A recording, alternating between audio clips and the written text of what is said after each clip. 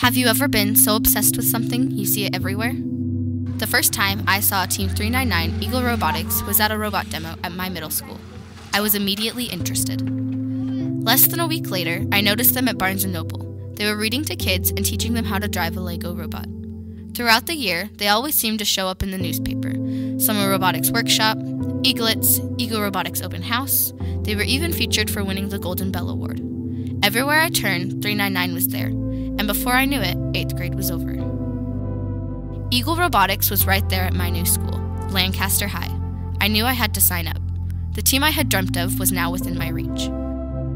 Just weeks later, I received an email telling me that I had made the team. I was welcomed as an Eagle.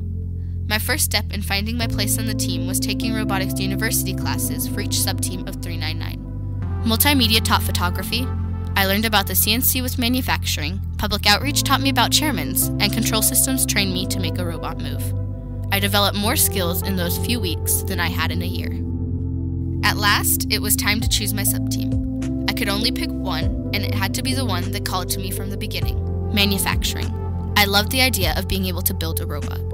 I enjoyed my time as I became a part of 399. I bonded with the team, and the team bonded with me. We even got our advisor in the pool at the welcome party.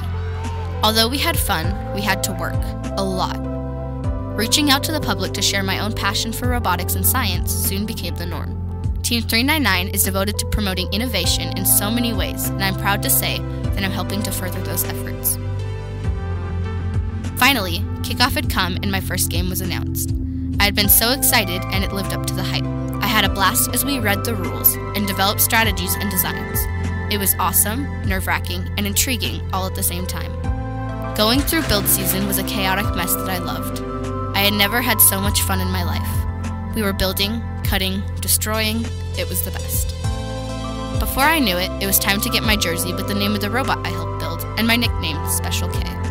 It was truly wonderful.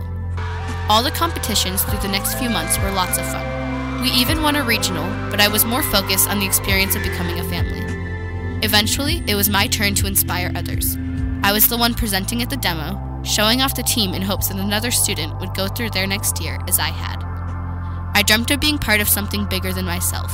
I learned how to work hard, and now I'm continuing on my journey to become more. Will you?